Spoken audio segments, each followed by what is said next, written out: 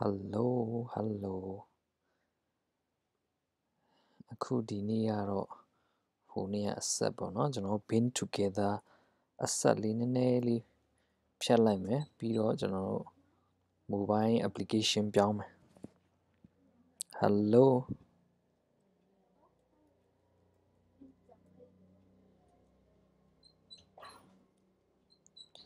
been together ဆိုတဲ့ application ပေါ့နော်ပေါ်ပဲသွားမယ်တကယ် serious live stream တော့မဟုတ်ဘူးပေါ့နော်လွတ်လပ် Okay ကျွန်တော်တို့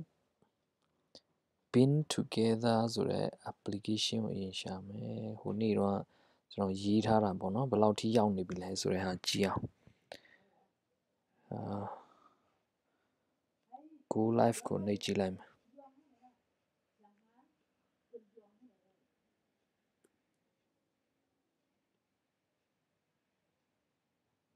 Okay ဒီကောင်နှိပ်လိုက်ရင်ဘေးကနေဝင်လာမယ်ဒီလောက်ထိဟိုနေ့တော့ပြီးတော့ပါနော်အခုနောက်ထပ်နည်းနည်းလေးဆက်မယ်အခုမှ live စကြည့်တဲ့လူတွေအနေနဲ့ဆိုရင်လည်းဒီကောင် live လုပ်လို့မရပြီမဲ့ခဏရင်ကျွန်တော်ဒီ HTML ကို mobile application ဘယ်လိုပြောင်းလဲဆိုတဲ့ဟာပါကျွန်တော်ပြောပေးမယ်ပေါ့နော်ဒီထဲမှာဒီထဲမှာကျွန်တော်တို့ဓာတ်ပုံတင်လို့ရတယ်ဒါပေမဲ့နာမည်ရေးဖို့လိုနေမယ်ဒီနေရာမှာနာမည်နှစ်ခုလိုမယ်ပေါ့နော်အဲကောင်ကို your name ဖြစ်မယ် your girlfriend boyfriend name ဖြစ်မယ်ဒီနှစ်ခုက okay အဲဆိုရင်ဒီနားမှာကျွန်တော်တို့နောက်ထပ် input လေးထပ်ထည့်မယ်ပြီးဒီကောင် preview ရဲ့ဒီနားမှာထည့်လိုက်မယ်ဒီကောင် on chain မလို့ file type က text ပဲဖြစ်မယ်ဒါပေမဲ့ဒီကောင်ကကျွန်တော် your name ဖြစ်တော့မှာ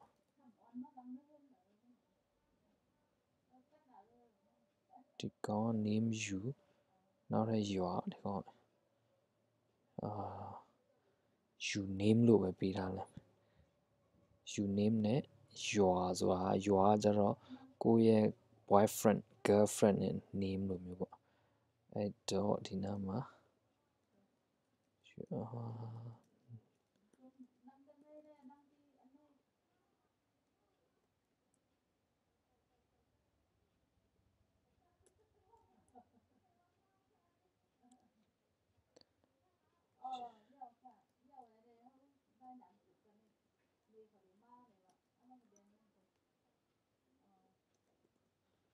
okay ကျွန်တော်ကြည့်လိုက်အောင်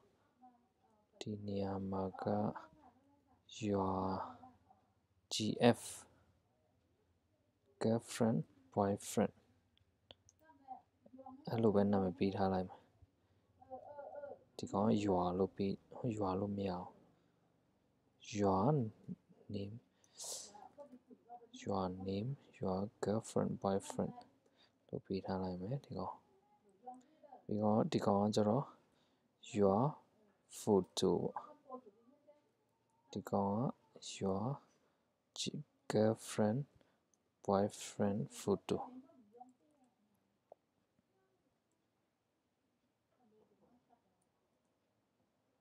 okay ဒါဆိုရင် your name ရှိမယ် your girlfriend boyfriend name ရှိမယ်ဒီမှာyou ဆိုတဲ့နေရာမှာကျွန်တော် your photo လို့ပြောင်းလိုက်စကားမဆက်ဒီမှာ comment လေးတွေပါပေးလို့ရတယ်เนาะကျွန်တော်တစ်ချက်ကြည့်လိုက်အောင်ကို stream ကိုပြန်ကြည့်အောင်ညာဘက်မှာ hello တွေပါတယ်ဒီလို comment တွေပါပေးလို့ရတယ်လို့ your name ရှိမယ် your girlfriend boyfriend name ရှိမယ်ဒီမှာyou ဆိုတဲ့နေရာမှာကျွန်တော်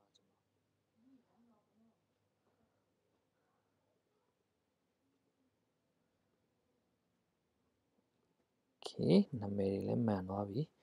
your girlfriend boyfriend photo ဖြစ်မှာဒီ photo photo ဒါပေမဲ့ please ဟိုတာလေးထည့်လိုက်မယ် please ဆိုတာမလို့တော့နာမည်ပေါ်မှာရေးထားပြီးပြီဆိုတော့ okay your name ရှိမယ် your girlfriend boyfriend name ရှိမယ်ဓာတ်ပုံရှိမယ်ဒီမှာ photo ရှိမယ် date ရှိမယ်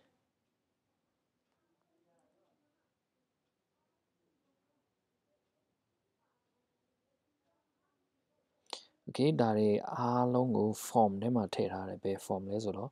sidebar form ထဲမှာထည့်ထားတယ်အဲ့ sidebar form ကိုကျွန်တော်တို့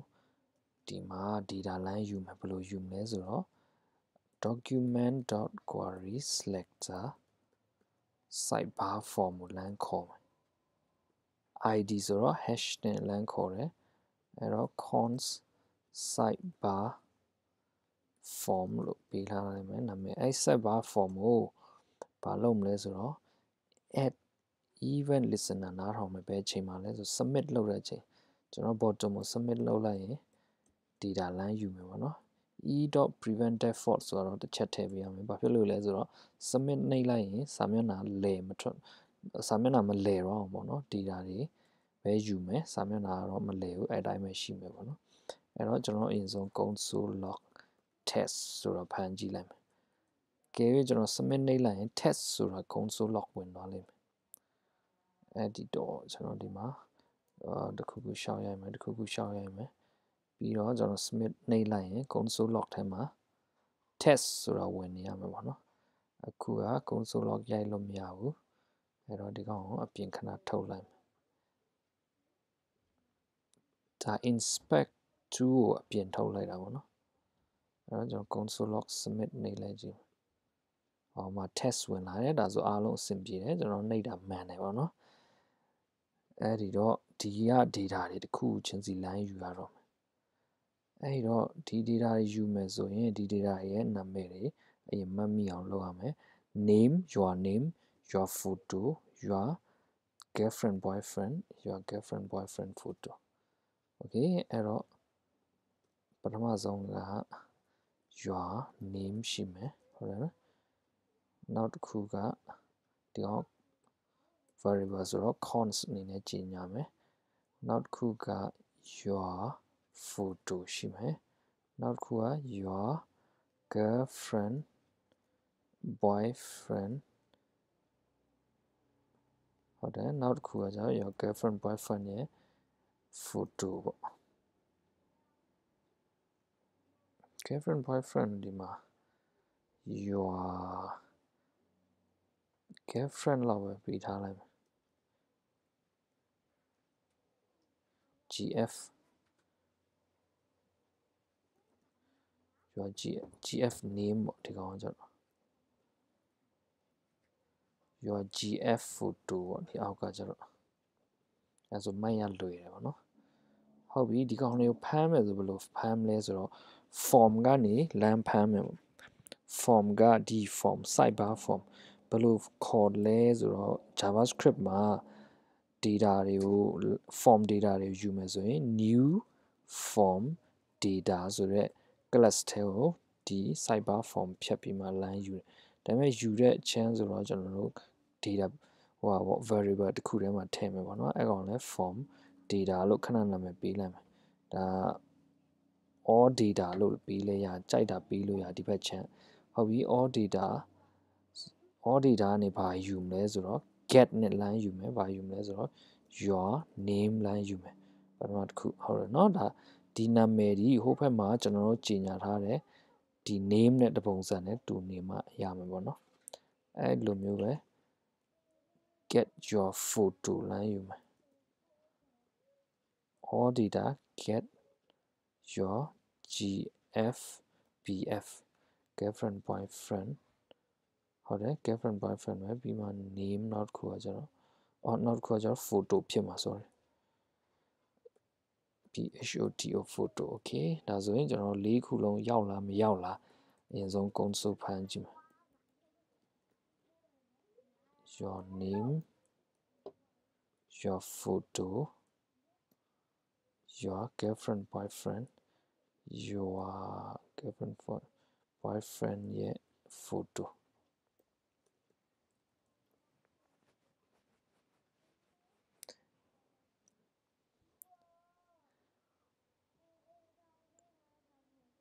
okay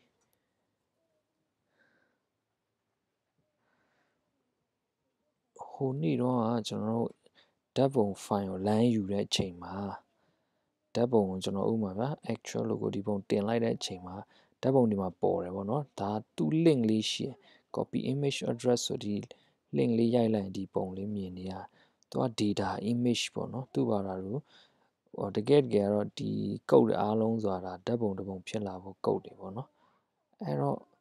ဒီ data ကိုကျွန်တော်တို့ local storage ထဲမှာသိမ်းပါဒီမှာလဲပြမယ် local storage ထဲမှာလဲသိမ်းမယ်ပေါ့နော်အဲ့တော့ဒီကောင်ကို image class preview 1ထဲကိုဟိုနေ့တော့ကျွန်တော်ဒီမှာလာထည့်တာပေါ့နော်ဒီခေါက်ကကျွန်တော်ဒီမှာမထည့်ပဲဒီထဲကိုလမ်းယူမယ် photo ဒီအနေ your photo ဆိုတဲ့နေရာရောက်အောင်လမ်းယူမယ်ပေါ့နော်အဲ့ဒီတော့ကျွန်တော်တို့ preview 1 reset နေရာမှာထည့်မယ်ဆိုတဲ့အပြင်ဒီကောင်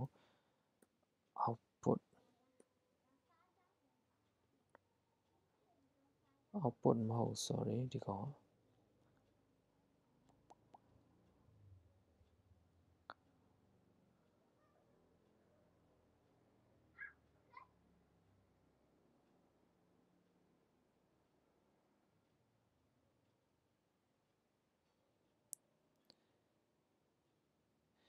ဒီ preview ရဲ့အောက်မှာကျွန်တော်တို့ input type တစ်ခုထည့်မယ်အဲ့ကောင် hidden ထားမယ်ဖော်တော့မဖော်ထားဘူးဒါပေမဲ့ဒီကောင် line ယူလို့ရအောင် name ကိုကျွန်တော်တို့ပါပေးထားမယ်ဆိုတော့photo ပေါ့နော်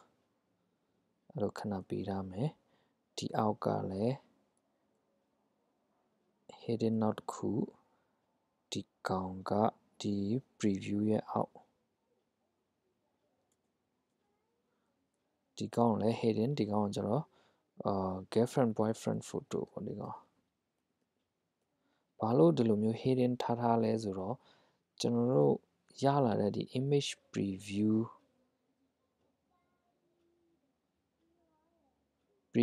URL ပေါ့နော်ဒီလို hidden မထားလဲရတယ် sorry ကျွန်တော်မှားတယ်ဒီ image ရဲ့အခု preview 1ရှိရ preview 2သူ့ရဲ့ src ကိုပဲလမ်းယူတော့မှာ src ဆိုတာ URL ပေါ့နော်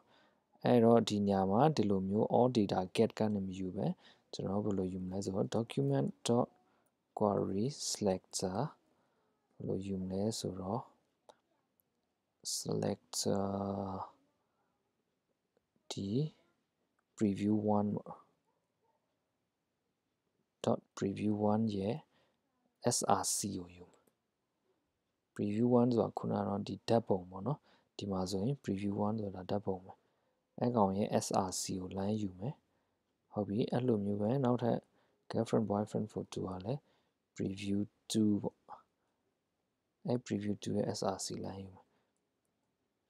အဲ့ဒီမှာအကုန်လုံးခဏ console log ကြည့်မယ် data တွေအကုန်ထွက်နေရမယ်မထွက်ဘူးဆိုရင်ကျွန်တော်တို့မှားပြီ okay tester 1ခဏဓာတ်ပုံထည့်လိုက်မယ်ဒီကောင်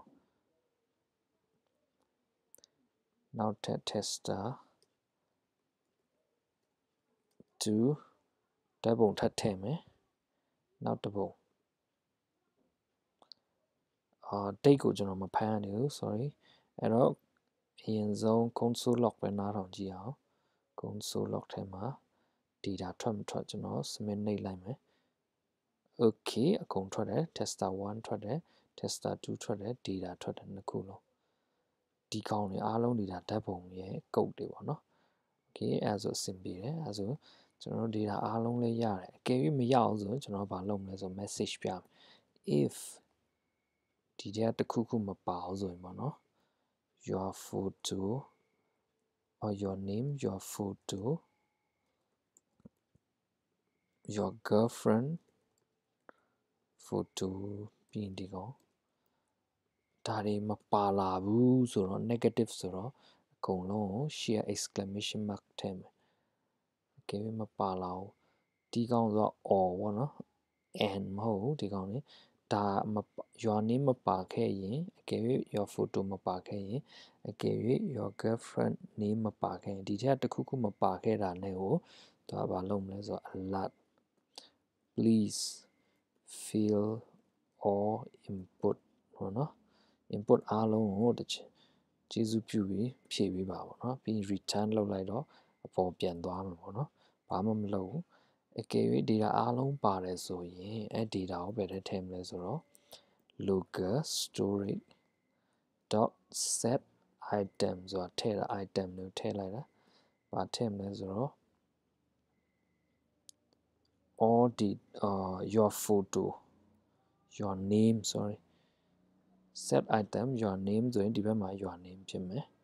အဲလိုမျိုးပဲ၄ခုရှိမယ် your photo ဆိုရင်ဒီဘက်မှာလည်း your photo ဖြစ်မယ် your girlfriend name ဆိုရင်ဒီဘက်မှာ your girlfriend name ဖြစ်မယ် your photo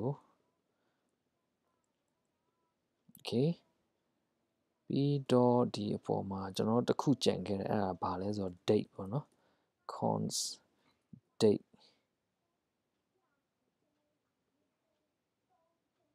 date ကိုဘယ်လိုခေါ်လဲဆိုတော့ဒီအတိုင်းပဲဒါပေမဲ့ဒီနေရာမှာ name ကကျတော့ date ဖြစ်မှာဒီမှာ name မပေးရသေးဘူး name date လို့ပေးလိုက်မယ်အဲ့ဒီတော့ date ကိုပါဒီမှာစစ်လိုက်မယ်တခါလဲ date မပါလာဘူးဆိုရင် please fill all data all input အကုန်လုံးဖြည့်ရမယ်တပြိုင်တည်းတခုခုကြံခဲ့တာ ਨੇ အဲ့ကောင်အလုံးမလုံးဘူးသိချတယ်အဲ့တော့ကျွန်တော်တို့အကုန်ဖြည့်ပေးမှရမှာအဲ့ဒါကြောင့်မလို့ဒီကောင် date ဒီကောင်က date okay အဲ့ဆို local storage နဲ့အားလုံးဝင်သွားပြီဝင်သွားတာ ਨੇ ဒီကောင်ကို function တစ်ခု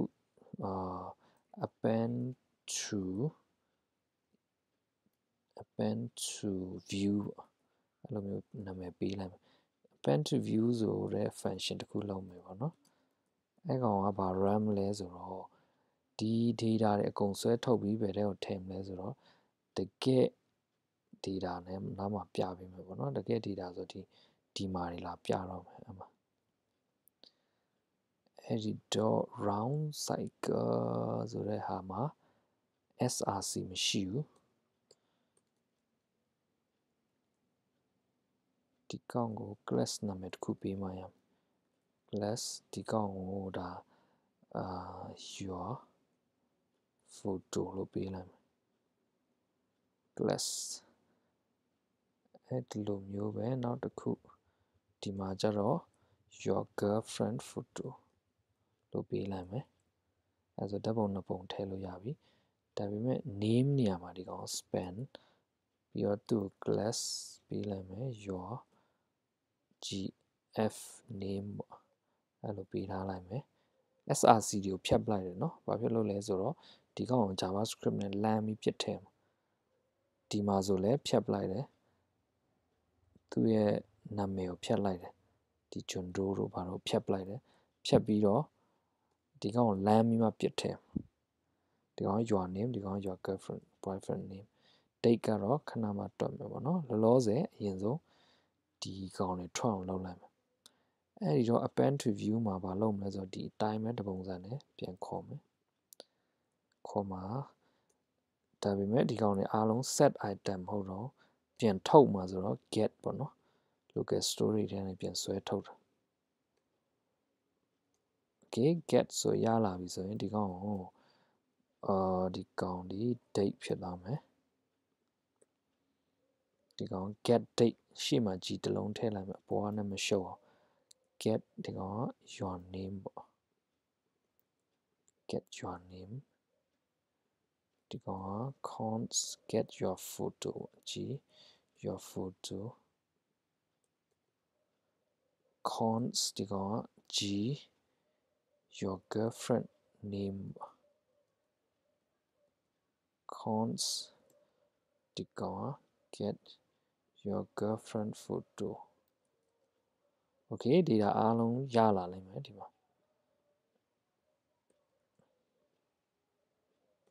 အဲ့လိုရလာတဲ့ data တွေကိုတစ်ခုချင်းလိုက်ထည့်ရတော့မယ်အဲ့မှာပထမဆုံးပုံကဘာလဲဆိုတော့ပထမဆုံးဘယ်ဖက်ပုံက your photo ပေါ့နော်ဒီကောင် class ကိုလမ်းခေါ်မယ်your photo ဆိုတဲ့ဟာခဏနာမည်ပေးလိုက်မယ် document.query selector ဘယ်ကိုလမ်းယူလဲဆိုတော့ your photo သွားယူတယ်အဲ့ class ကိုယူတယ်ရလာပြီဆိုရင်အဲ့ကောင်ရဲ့ src ကိုဘာနဲ့အစားထိုးမလဲဆိုတော့ဒီ your photo ဆိုတဲ့ဟာနဲ့အစားထိုးလိုက်မယ်ဒါလေးပဲသူ့ရဲ့ src ဆိုတာသူ့ရဲ့ဓာတ်ပုံပေါ့နော်အခုကျွန်တော် select လုပ်လိုက်တာဒီကောင်ဒီဓာတ်ပုံ image ကို select လုပ်လိုက်တယ်သူ့ရဲ့ src ကမရှိသေးဘူးလေဒီထဲမှာအဲ့တော့ javascript နဲ့ on the fly src ကိုဒါထည့်လိုက်တယ် your photo ဆိုတဲ့ဟာထည့်လိုက်တယ်အဲ့လိုမျိုးပဲ mainly girlfriend photo ကို your gf photo ထင်တယ်ကောင် your gf photo ဟုတ်တယ်မှန်တယ်ဒီကောင် your gf name ဒီကောင် your name your gf photo ကိုဒီကောင်ထည့်လိုက်မယ်ဒီကောင်က your gf photo src ပေါ့အဲ့လိုမျိုးပဲနာမည်ထည့်မယ်ဒီကောင်ကျတော့ your name ဖြစ်တော့မယ်ဒီကောင်က name အကြီးဖြစ်သွားမယ် your name ဒီကောင်ကကျတော့ your name src မဟုတ်တော့သူ့ရဲ့ inner text ပေါ့အထဲမှာရှိတဲ့ text ဒီကောင်က your name ဖြစ်သွားမယ်အဲ့ဒီတိုင်းပဲဒီမှာဒီကောင်က your gf name သူက gf name your gf name ရဲ့ inner text ကဒီ your gf name ဖြစ်သွားမယ် okay အဲ့ဆိုဒီ attribute view run လိုက်တာနဲ့ဓာတ်ပုံတွေအကုန်လုံးအဲ့ထဲရောက်သွားမယ်အခုလောလောဆယ်ဘာမှမရှိဘူးဆိုတာလာတာနဲ့ကျွန်တော်တို့ဘာမှမရှိသေးဘူးလေဘယ်နဲ့ညာဘာမှမထည့်ရသေးလို့ data တွေအဲ့တော့ကျွန်တော်အခုစမ်းခဏဒီကောင်ထည့်လိုက်မယ်ပြီးတော့ထားပါစို့John Doe လို့ထည့်လိုက်မယ်ဓာတ်ပုံကိုကျွန်တော်ဒီကောင်ခဏထည့်လိုက်မယ်ပြီးတော့ဒီဘက်မှာကျတော့ Hannah ကြောင့် logo တစ်ခုထည့်လိုက်မယ် Hannah icon မဟုတ်ပဲတစ်ခုထည့်လိုက်ဒီ logo ကိုထည့်လိုက်မယ် okay submit လုပ်လိုက်တာ ਨੇ ဟိုဘက်မှာဟိုပုံတွေပေါ်နေရမယ် oops မပေါ်ဘူးအဲ့တော့ကျွန်တော်တစ်ချက်ကြည့်အောင်ဘာတွေမှားသွားပြီလဲပေါ့ right click ထောက် inspect ထောက် console log ထဲမှာ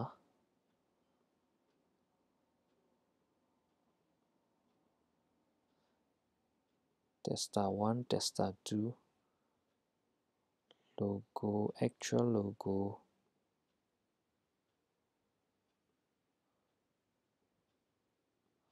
checklist submit okay src of new line 96မှာဒီကောင် error တက်နေ your photo line 96က your photo dot qu select select your photo dot your photo line select လုပ်တာ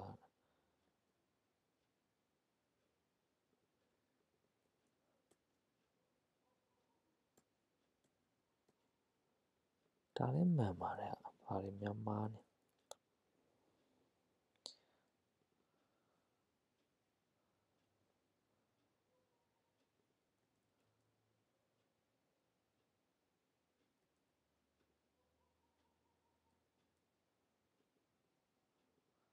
တပုံလောက်ပဲအရင် run ကြည့်အောင်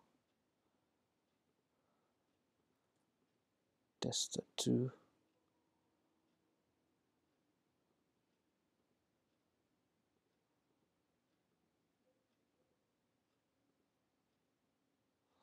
cannot read property of s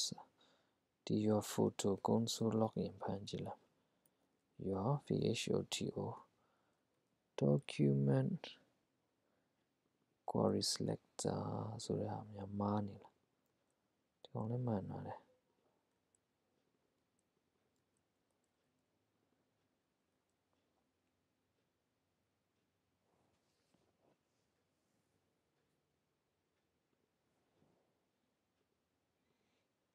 error တော့တွေ့နေပြီ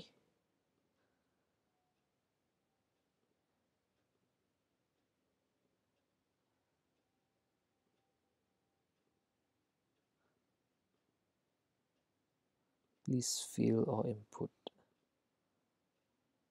no တဲ့ဒီမှာ no ပဲပြန်တယ်ဟုတ်ပြီဒီမှာအကြီးမားသွားပြီ image width okay class နှစ်ခုကျင်ညာတာဟောဒီမှာ class တစ်ခုဒီမှာ class တစ်ခုအဲကြောင့်မလို့သူမသိတော့တာအဲ့တော့ဒီကောင် id ကျင်ညာလိုက်မယ် okay သိသွားပြီအဲ့လိုမျိုးပဲဒီမှာလဲဒီကောင် id ဖြစ်သွားမယ်ဒီကောင်လဲ id ပဲပြောင်းလိုက်ဒီကောင်လဲ id ပဲပြောင်းလိုက်အကုန်လုံး id ပြောင်းလိုက်မယ် class နှစ်ခုဆိုတာဘယ်မှာမှမရဘူးဘယ် html tag မှာမှ class နှစ်ခုကျင်ညာလို့မရဘူးပေါ့နော် okay ကန်ကောင်းလို့တွေ့သွားတယ်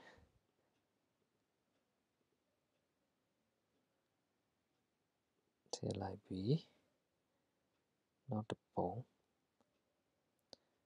ဒီကောင်ထည့်မယ် tester 2 tester 1 date ထည့်မယ် hatch long okay ရသွားပြီဒီမှာပေါ်သွားပြီ hatch long အားလုံး tester 1 tester 2အားလုံးအဆင်ပြေတယ်အားလုံးပေါ်တယ်ဒီပုံနဲ့ပြန်တော့ကြည့်တော့လဲအားလုံးအဆင်ပြေတယ်အဲ့တော့နောက်တစ်ခါလာရင် auto ဒီကောင် data ရှိမရှိစစ်မယ်ရှိရင်တစ်ခါတည်းထည့်မယ်ပေါ့နော်ဘာမှဟိုဟာ click နှိပ်စရာတွေစောင့်စရာမလိုတော့အဲ့တော့ဒီကောင်လာတာနဲ့ auto run ထားမယ်အဲ့ကောင်ကို run ဒီကောင် run on page load လို့ပေးထားလိုက်မယ်ဆိုစာမျက်နှာလေတာနဲ့ဒီ append to view က run ပြီးသားပဲ data ရှိမရှိဒါပေမဲ့ကျွန်တော် date ပဲလိုတော့တယ် date ကကျွန်တော်တို့ဒီမှာပေါ့နော် my date ဆိုတာဒီမှာရေးထားတာရှိတယ်အဲ့ကောင်လေးဒီကိုယူလာတယ်အဲ့တော့ဒီတစ်ခုလုံးကိုကျွန်တော်တို့ my date အဲ့ကောင် data ရပြီးတော့ရတဲ့ data ကိုဒီထဲထည့် run အဲ့တော့ဒီတစ်ခုလုံးကိုလည်း function တစ်ခုထဲထည့်မယ်ဒီကောင်ကို run date calculation cu calculation အဲ့လိုမျိုးပေးထားလိုက် date မဟုတ် bin together calculation cal bin together cal ဆိုရင်အဲ့ထဲကိုထည့်လိုက်မယ်ပြီးတော့ my date ကိုဒီကနေဖြတ်လိုက်မယ်အဲ့တော့ဒီကောင်ကကတော့လိုမျိုး parameter တစ်ခုဖြတ်လာမယ်ပေါ့နော် bin together calculation စစချင်းမှာဘာမှမရှိဘူး my date ဆိုတာဘာမှမရှိဘူးအဲ့တော့ဒီကနေရလာတဲ့ date data ကိုအဲ့ date data ကိုဒီထဲဖြတ်မယ်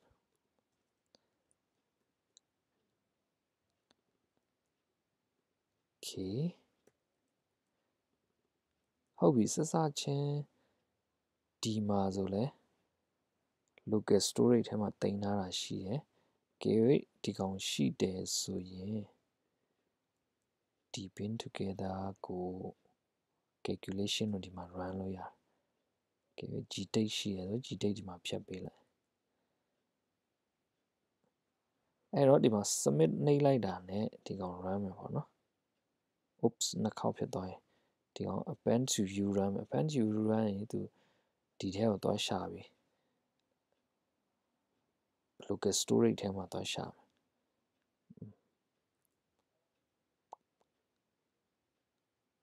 set item ထည့်လိုက်တယ်ထည့်ပြီးတော့ပြန်ဆွဲထုတ်တယ်ဆွဲထုတ်ပြီးတော့ run တယ်ဆိုတော့ဒီကောင်ဟိုအောက်လောက်မှာထားလိုက်အောက်ဆုံးလောက်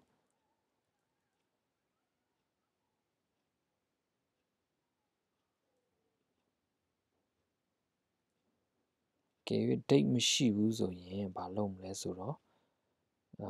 ဒီကောင်ကိုmy date ဆိုတဲ့နေရာမှာဒီကောင် date လို့ပဲခဏပေးလိုက်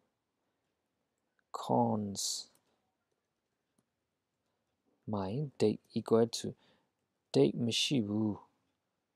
if မရှိဘူးဆိုတော့ဒီကောင် blank လို့ပြန်လာရင်အဲ့ကောင်ဘာလုပ်မလဲဆိုတော့ရက်စွဲတစ်ခုသတ်မှတ်လိုက်မယ်2019 2016 2016 12လပိုင်း12လပိုင်းအခုဒီနေ့ပဲနေ့ရက်25 2016 2019ဆို3နှစ်အတိဖြစ်မှာကဲ date မရှိဘူးဆိုအဲ့ဒါထဲပါရှိတယ်ဆိုရင်အဲ့ဒီ date ကိုပဲယူမယ် okay date မရှိဘူးဆိုဒါတဲ့ date ရှိတယ်ဆိုအဲ့ဒီ date ကိုပဲယူမယ်သို့မဟုတ်ရင်ဒီလို negative အနေနဲ့ပြန်ရေးမယ်ဆိုရင် date ရှိရင်ဆိုရင် date ကိုယူမယ် date မရှိဘူးဆိုရင်ဒါကိုယူပါအဲ့ဒါရေးနည်းရလို့ပေါ့နော်တုတ်ချောင်းနဲ့ချောင်းနဲ့ date ရှိရဆိုရင် date ကိုယူမယ် date မရှိဘူးဆိုရင်ဒီရက်စွဲကိုယူမယ် okay okay ကျွန်တော်ကြည့်လိုက်အောင်133ဒီကျွန်တော် application ကိုသွားကြည့်အောင် storage ထဲမှာ date ရှိနေတယ်9ရက်4လ2019 4လပိုင်းဆိုတော့အဲအကြောင်းလို့133ရက်ထွက်နေမှန်တယ်အားလုံးအဆင်ပြေသွားပြီ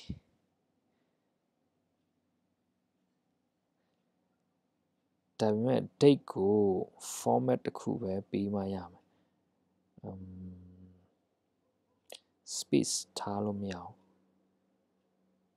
ဒါပေမဲ့အဲ့ဒါနောက်မှစစ်တော့မှာကျွန်တော်အခုလောလောဆယ် application လေးတော့ရသွားပြီဒီကောင့်ကိုကျွန်တော်တို့ mobile application ပြောင်းမယ်တခြား live ကြည့်နေတဲ့လူတွေလည်းအားလုံးစင်ပြေအောင်ကျွန်တော်ဒီကောင့်ကို mobile application ပြောင်းမယ်ပေါ့အဲကောင် desktop ကိုတွားပြီး pin together application ကိုအားလုံးကို select လုပ်မယ် add compress လုပ်လိုက်မယ် zip file လုပ်ပြတာပေါ့နော် zip file လုပ်ပြီးရပြီအဲကောင်ကိုဘယ်ကိုတွားမလဲဆိုတော့ web the gap လို့ခေါ်တယ် web the gap ကိုတွားပြီးမှ launch ဆိုတော့နှိပ်လိုက်ပါအဲကောင်မှာ application convert လုပ်လို့ရတယ် application name က pin together ပုံကလောလောဆယ်အသေးပုံလေးတစ်ပုံလောက်ထည့်လိုက်မယ် flat icon heart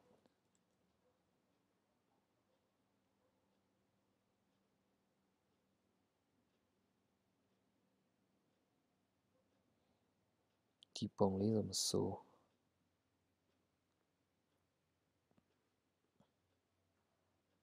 ဒါပေမဲ့ B ကိုကျွတ်နေနော်ကြည့်ရတာတစ်မျိုးပဲ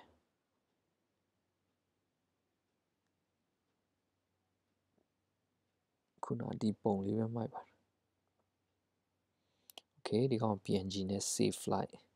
free download 912 pixel ဟာ save လိုက်တော့နော် okay အဲကောင်ရပြီဆိုရင်အဲကောင်ကို upload လုပ်မယ်ဒီပုံလေးကို upload လုပ်မယ်ပြီးတော့ zip ခုနကျွန်တော်တို့ zip လုပ်ထားတာ pin together app ထဲမှာဒီကောင်လေးကိုတင်ပေးလိုက်မယ်တင်ပေးပြီးကျွန်တော် convert လုပ်မှာကဖုန်းဖြစ်တဲ့အတွက်ဒီကောင်ဖုန်းနေလဲ version of 1ပဲဒီမှာ description လေးပေါ့ pin together app author ကကျွန်တော်နာမည်ထည့်လိုက်မယ် info ronald aug.work ပေါ့နော် website လဲဒါပဲ https confirm သူပတ်စံလူမလားတဲ့ no မလူပါဘူးအဲဆို pin together application download ဆွဲပြီးသွားပြီအဲကောင်ခဏထားမယ်အဲကောင် web the gap ပြီးသွားပြီ web the gap ပြီးတော့အခုက build phone gap လို့ခေါ် phone get ထဲမှာကျွန်တော် convert လုပ်လိုက်တာနဲ့ရပြီအဲ့တော့ convert လုပ်ဖို့ကျွန်တော် login ဝင်ရမယ်ဒါ testing account လေကျွန်တော်ရဲ့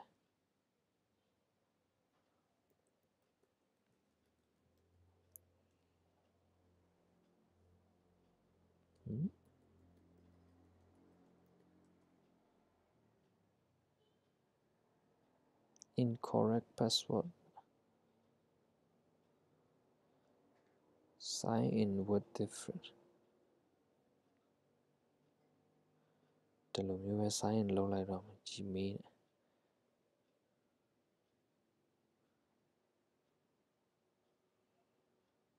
okay ဒါဆိုဒီထဲဝင်လိုက်ပြီဒါအရင်တော့ကျွန်တော် generate လုပ်ထားတဲ့ application ပေါ့သူ setting ထဲကိုသွားပြီး delete လုပ်လိုက်ပြီးရင် private ကိုခဏသွား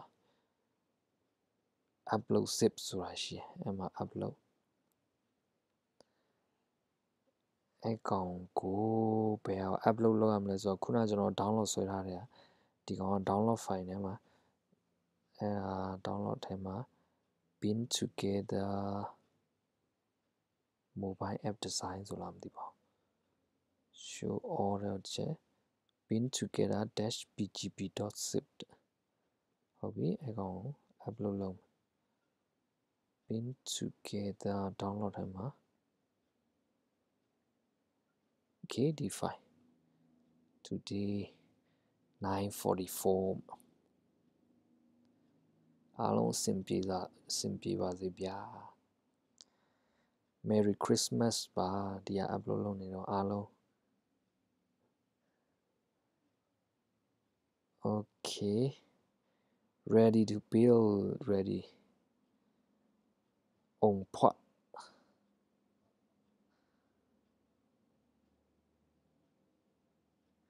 ရတာနဲ့ကျွန်တော် link ပေးထားမယ်ဒီကောင် download link လေး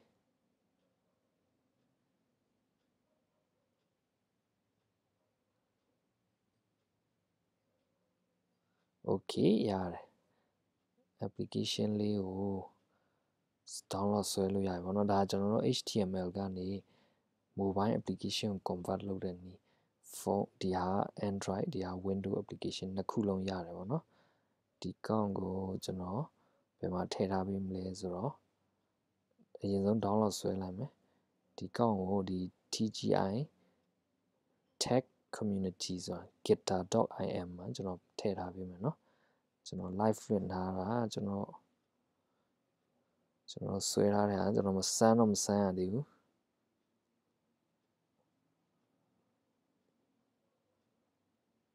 ရမယ်လို့တော့ထင်တာပဲ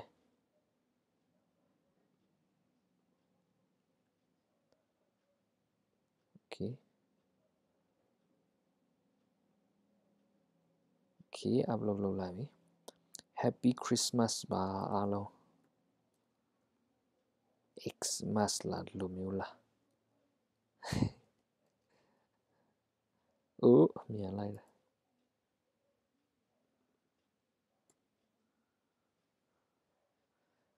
good night ပါအားလုံးအဲ့ဆိုကျွန်တော် stream လေးနားလိုက်တော့မယ်เนาะဟုတ်ကဲ့ပါ